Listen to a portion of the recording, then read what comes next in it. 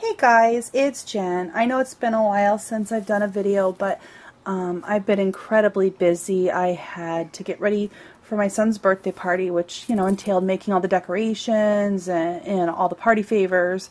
So that kept me really busy, and also we had a teacher appreciation week at school, so I did all the gifts for the teachers, so that kept me really busy. And then on top of it all, it's spring, so spring cleaning and yard work and all those things.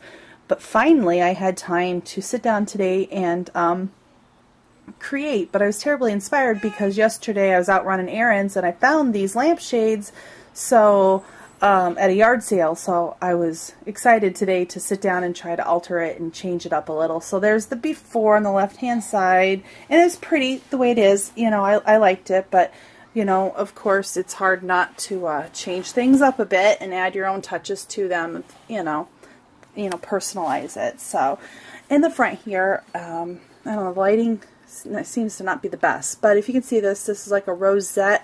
It was a fabric, and I just cut it in the shape of a butterfly, and then I dyed some white fabric roses, like a dark olive green, and I also dyed this fabric in a light olive green.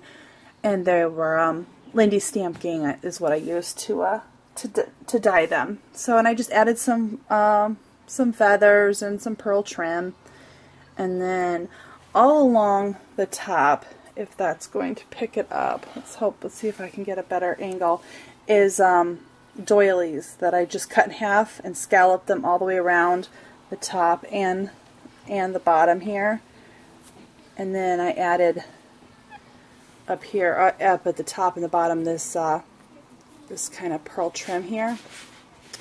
And this is a handmade flower that I made from my homemade loom that I made, and I just strung wire around the loom, and then I dyed this flower in the same olive green as I did the butterfly, and then I added a homemade pearl center that I made.